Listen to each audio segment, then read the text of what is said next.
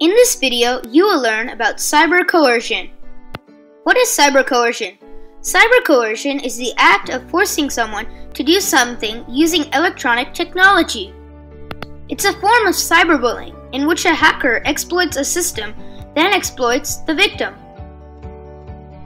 Some of the common hacking techniques that a hacker can use to exploit a system are social engineering, password cracking, man-in-the-middle, or ransomware.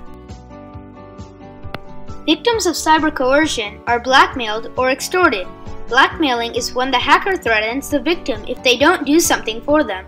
Some examples of blackmailing and extortion are post embarrassing pictures or videos, encrypting and locking or denying access to their files until they pay a ransom.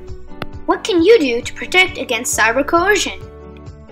Make sure that you have the right security defenses in place so that the hacker can't exploit the system and then eventually exploit the victim. What can you do if you are a victim of cyber coercion? Tell your parent or a trusted adult so that they can help. If the parent or trusted adult is not available, contact law enforcement. In this video, you learned about cyber coercion. And for more videos like this, check out CyberShaolin.org. We aim to educate, equip, and empower.